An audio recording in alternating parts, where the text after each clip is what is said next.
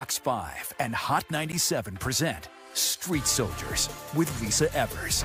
I'm so glad you're joining us for this episode of Street Soldiers on dangerous new drugs. I'm your host, Lisa Evers. We're seeing a rise in overdose deaths and the growing presence of fentanyl and deadly drug combinations. We're also seeing shocking headlines about new street drugs like Tranq, an animal tranquilizer that can cause instant death. We took it to experts on the front lines to find out what's really going on. The latest data on drug overdose deaths in New York City shows they're at unprecedented high levels, increasing in 2021 by 78% from 2019. The city health department says about 80% were due to fentanyl, a synthetic opioid about 50 to 100 times more potent than heroin. Fentanyl-laced heroin was found to be the cause of the accidental overdose death of beloved film and TV actor Michael K. Williams. It's a national crisis that should be a priority, says DEA Special Agent in Charge Frank Tarantino. This is the greatest threat we've ever faced in drug law enforcement. Nearly 108,000 overdose deaths in 12-month period.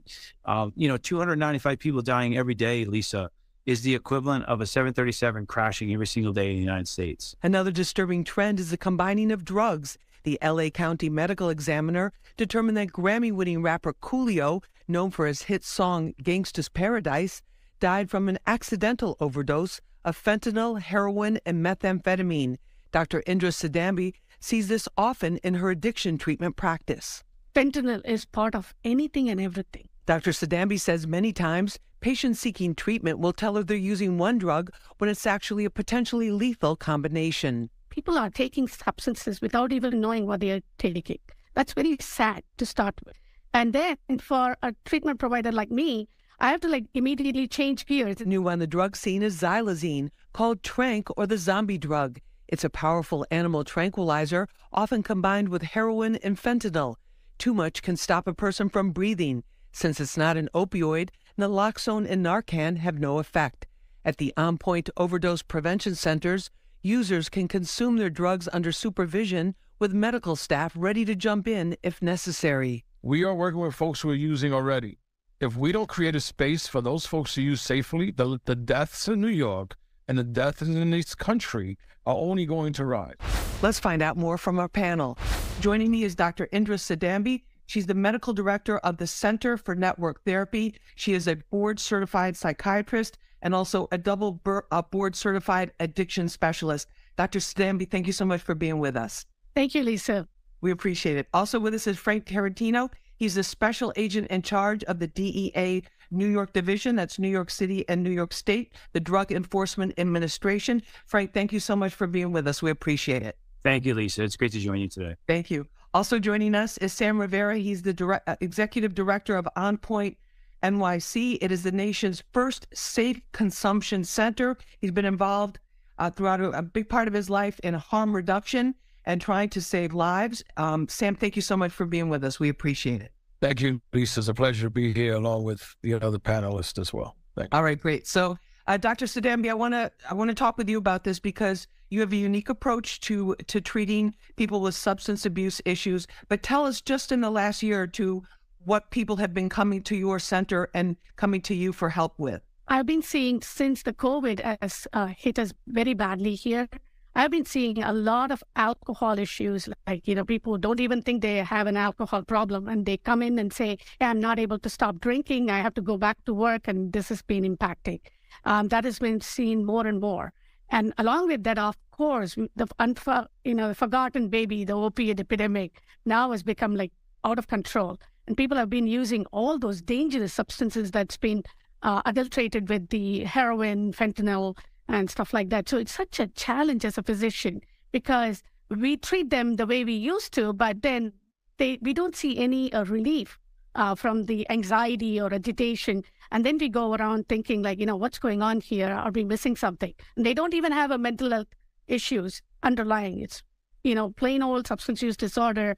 But when I understood what has been mixed with those substances, that's been a huge challenge. And that's what I'm facing right now.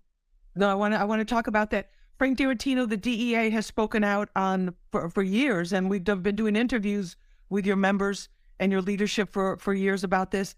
about the fentanyl, the threat of fentanyl going back to like 2017. We started talking about it. And you've also taken a position in terms of trying to educate people throughout the opioid epidemic. But what is happening in terms of the drugs that you see are being trafficked on the streets? So, Lisa, the greatest drug threat that the United States has ever faced is fentanyl. Fentanyl is killing Americans at record rates. 107,735 Americans lost their lives to drug overdoses and poisonings last year alone.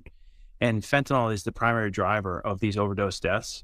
And we're seizing fentanyl at record rates throughout the United States. The DEA seized 57 million pills last year, 13,000 pounds of fentanyl across the country. That's 410 million lethal doses taken off our city streets. Here in the New York division, we seized over 2 million fentanyl pills and approximately 2,000 pounds of fentanyl. That's about 72 million lethal doses taken off the streets of New York. And we're seeing this play out across our country, and it's a devastating, catastrophic event that is changing people's lives every day. 295 people die every single day in the United States from overdoses and poisonings. Oh my gosh. Sam, in terms of the opioid epidemic, there were people in our urban communities that were saying, well, you know what, the pill thing is not happening here.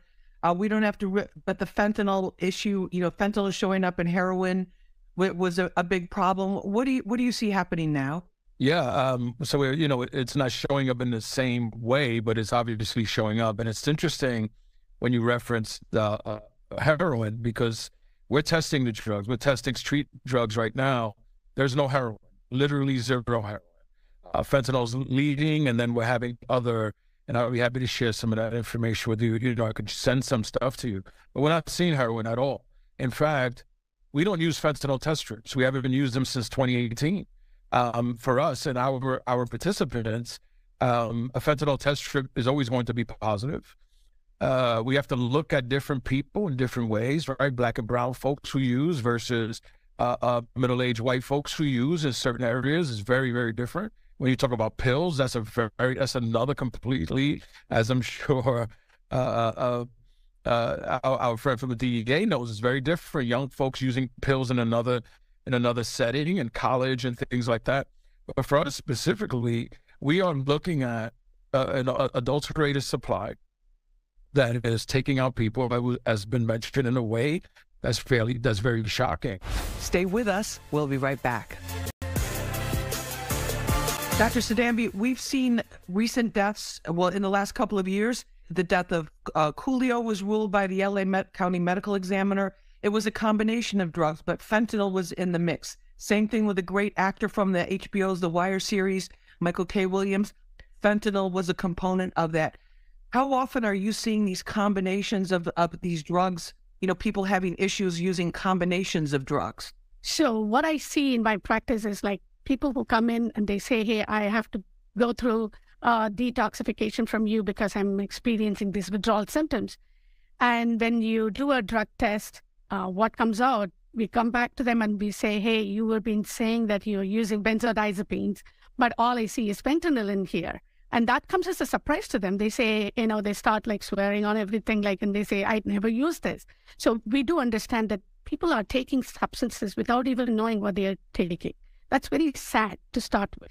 And then for a treatment provider like me, I have to immediately change gears and see, how am I going to help this patient? Because now I have benzodiazepine on board along with, the opiates in there, which is a very tricky situation. So which one do you want to detox first? So a quick decision. It's not just the book knowledge. We have to be up and about with them. And that is a huge challenge for us. Frank, we're told fentanyl is about 50 times more powerful from heroin. But let me bring in Frank in here in terms of what he's seeing on the streets. With the fentanyl, we were told initially when it first exploded in New York was basically that a couple of grains could kill you if it was 100% pure. But are you seeing these can you ever be sure of what's in a drug that you're buying on the street, Frank?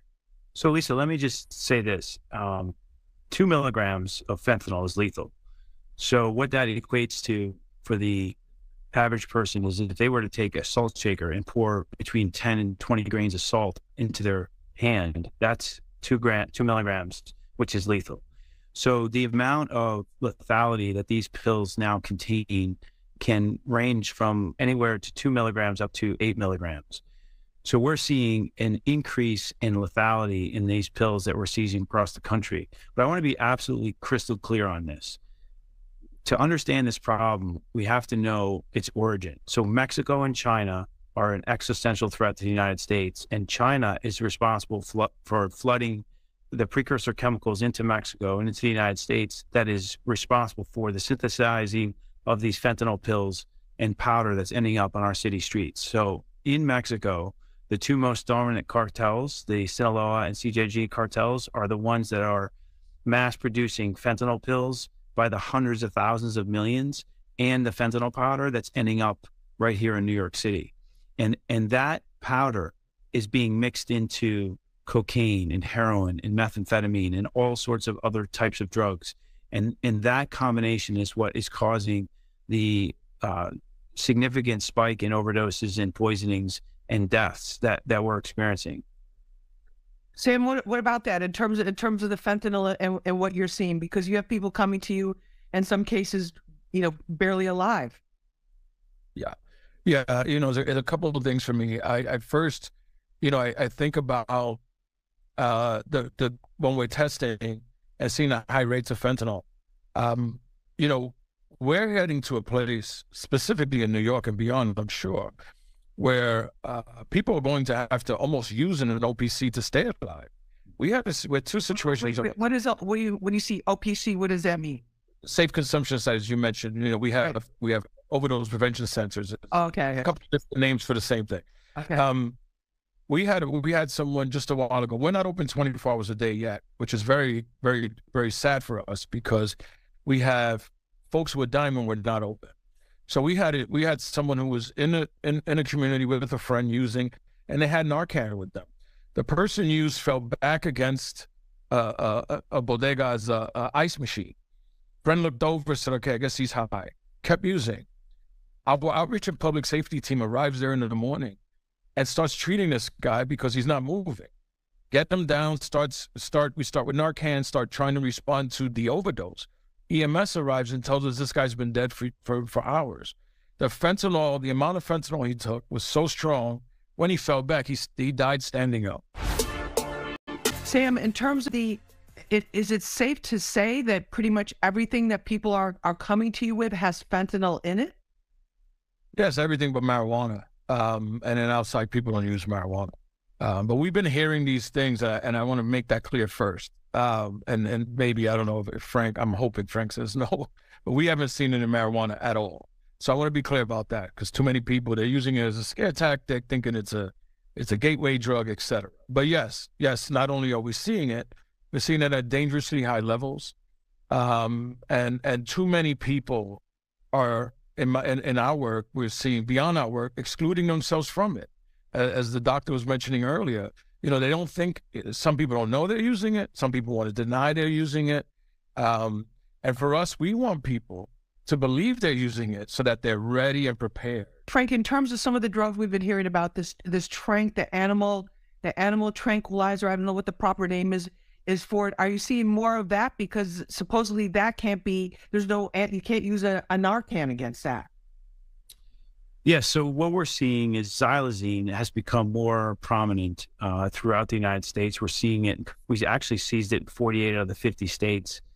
South Dakota and Wyoming exempt at this point, but we're seizing it at increased levels across the United States. Here in New York, we're seizing it more often. So the national statistic is that 23% of all the powder that we're seizing, fentanyl powder that we're seizing, has xylazine mixed in it. And that's what was called, excuse me, and just so everyone is on board with understand what you're saying. So xylazine is what's also called in slang trank, right? Right. The street name for xylazine is trank. And what xylazine is a non-opioid sedative analgesic that is used by veterinaries in veterinary clinics across the country. for obviously for animals and not for human consumption.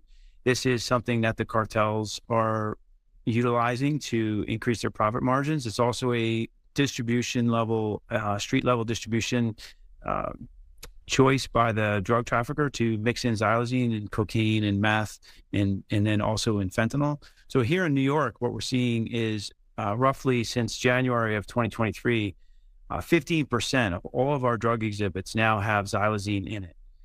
Of those 15%, 84% of those exhibits contain fentanyl and xylazine. So we're seeing a very toxic, poisonous mixture of fentanyl and xylazine. And to your point, xylazine is a non-opioid. So when you use naloxone or Narcan in this case to bring somebody out of a overdose state from fentanyl that now has xylazine mixed in it, it will not work on xylazine. Oh my gosh.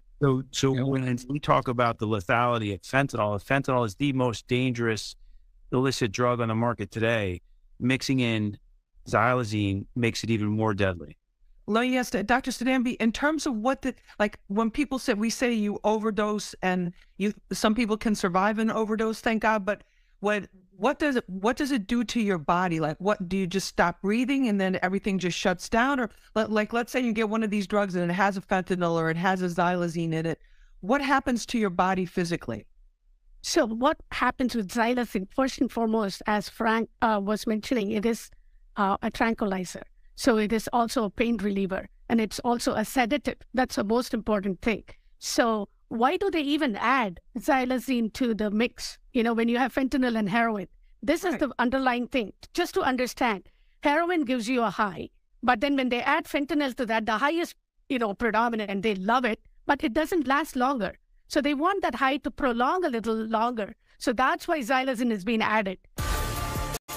Sam, in terms of the lives that you've saved at On Point with your staff and with your medical team, do you see people that go like, once they've gone through that, they're like, never again? Like, have you seen people actually seek treatment beyond that and then, deal with this illness of substance abuse? Yes, a number of people who have come through our program, especially when we start to talk to them. When I ask a person, why do you use, they use very negative terms. I'm lazy, I'm a junkie, I'm the loser in the family, I'm this. We talk to them about why. Let's get into why. We have a mental health component to our program. Let's talk about why. What's at the core of your use? See, you asked a very important question before. How do we impact this?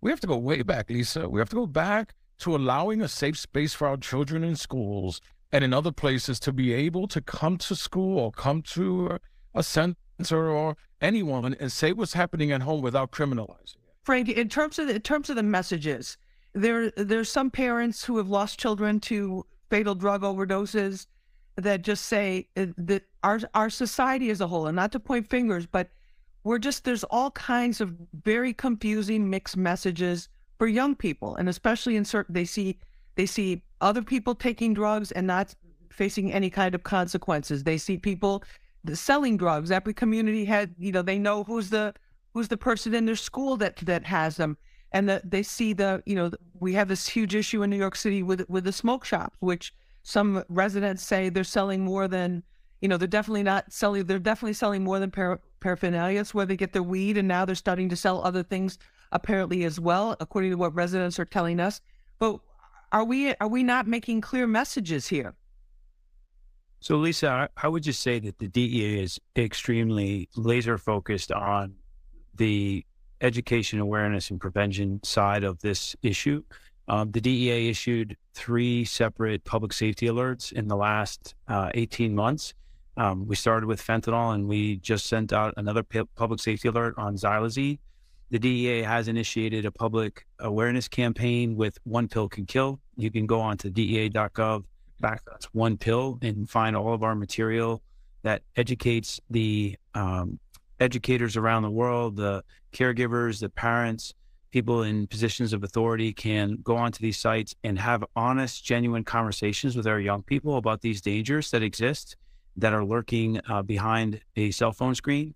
And honestly, this is something that it's going to take every single one of us to be all in on to make a difference. This is an impact that we can all share in. Thanks for joining us for this episode of Street Soldiers on the dangerous new drugs. You can share it and watch it again on our Fox 5 NY YouTube page. Remember, use your mind. It's your best weapon. I'm Lisa Evers. Let's push for peace, love, and justice for all.